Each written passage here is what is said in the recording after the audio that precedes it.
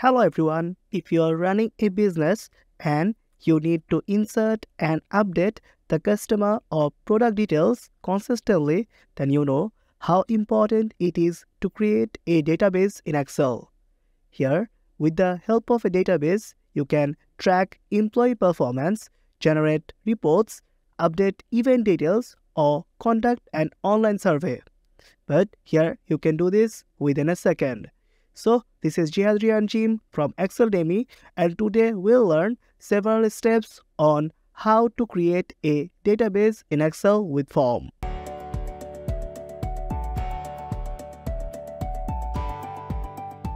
So the first question occurs, what is a data entry with form in Excel? Normally, users input their data cell by cell in Excel. But if you want to create a larger dataset, then utilizing data entry with form is the best thing for you. But before that, we'll talk about the database here. Here we have the name of the fruits, product ID, states, unit price and cells in column B, C, E and F. We have already created a database with form here, and our target is to create this thing with step by step. For this tutorial, I'll be using Microsoft Excel 365. So without any further discussion, let's get started.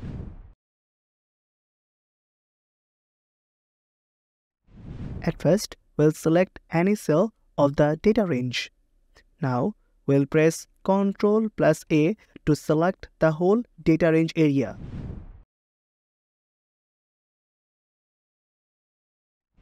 Now, to create table, we'll select Ctrl plus T in the keyboard, and here we'll have Create Table dialog box.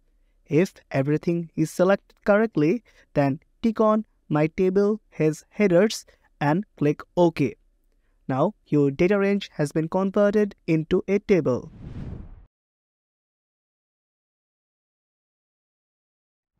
To create or add a form, you need to go in the File tab.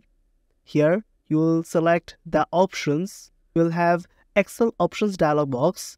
Go for the Customize ribbon. Here, you will select the All Comments option, and now go for the Form section.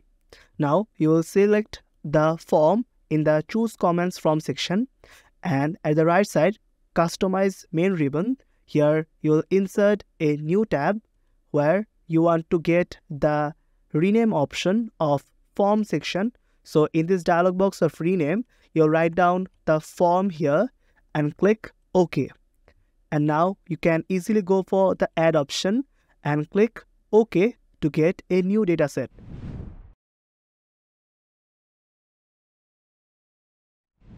Here you'll get the new tab option where you have already got the form option.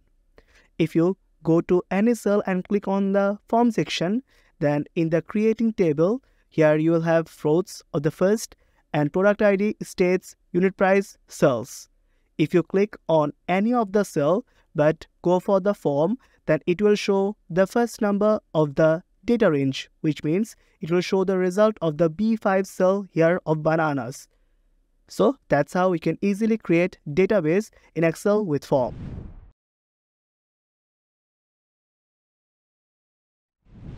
Now, we want to add new record to create database in Excel. To do that, at first we have the heading names of the data range here. We'll select the data area by pressing Ctrl plus A in the keyboard. After that, we'll go for the data range. So we'll press the Ctrl plus T to create the table. And now in this section, we'll select My table has headers and click OK. Then you'll see your data range has been converted into a table. After that, you'll go for your first cell. In this section, we have created a form. So select New tab and go for the form. And in this new section, you have Add New Record. Now, we'll go for our new record here. In the food section, we'll enter the bananas as our new record. Then we'll move on to product ID, which is in this case 1001, and here we have P1.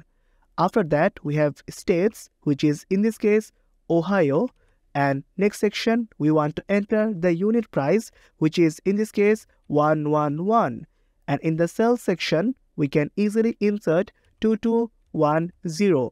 If you click on the new record here in the add new record dialog box, then you'll get your perfect result in the worksheet. So you can easily insert add new record to create a database in Excel. Let's try and fulfill all the cells. After inserting every new record, the database will look like this. So that's how we can easily create database in Excel by adding new record.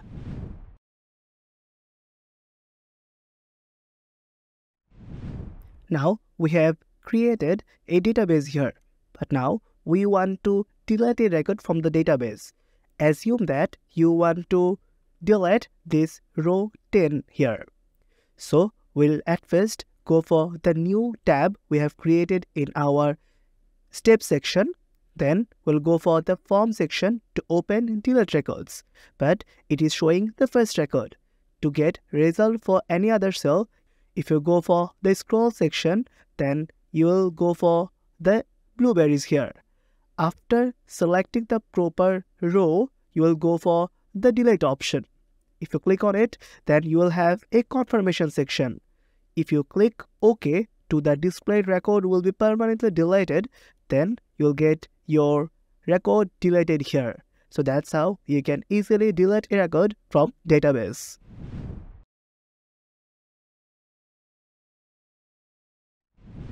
Now we want to edit or update a new record. So we'll again select any cell here, go for the new tab we have just created in our step section, select the form, and now you'll have edit or update option.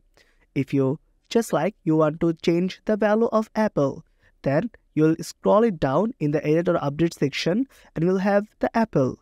Now you can go for the which value you want to change. Here you have fruits, product ID, states, unit price and sales. Suppose now I want to change the sales number here.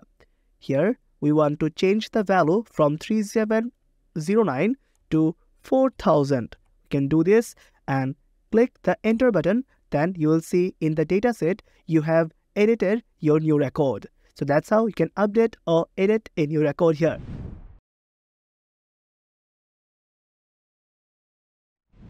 Now we want to search for a data with proper criteria. We'll select any of the cell of the form, go for new tab and form section like the previous method, and now we'll select criteria in the searching record option. Here you will have the searching record criteria. You'll select Ohio as we are trying to search for the Ohio. If you click the find priv, then it will show you the result.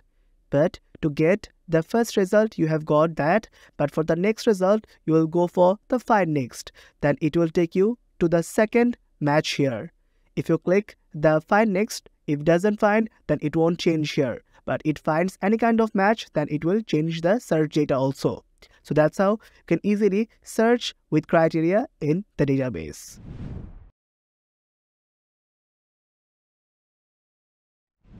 Suppose you have already opened a form in this section and now you want to close it down. To close it down, at first you'll go for the close option and click on it to close it down. You will again go for the same section. If you want another chance, then you can also go and select the cross section to close it down. So that's how you can easily close Excel form.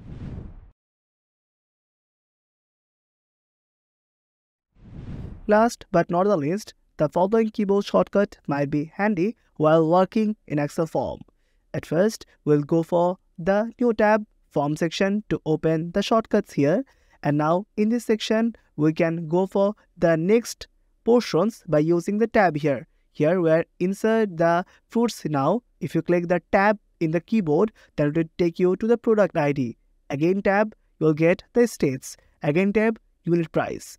But suppose you are trying to get into the previous zone. So you'll press Shift plus Tab to go into the previous section. Again press Shift plus Tab to get into the previous section. That's how we can easily handle the database by using keyboard shortcut in Excel. So that's it for today. You can use any of these methods accordingly, or you can download the practice workbook from the link below. Hope this will help you. If you have any questions, suggestions or feedback, please let us know in the comment section.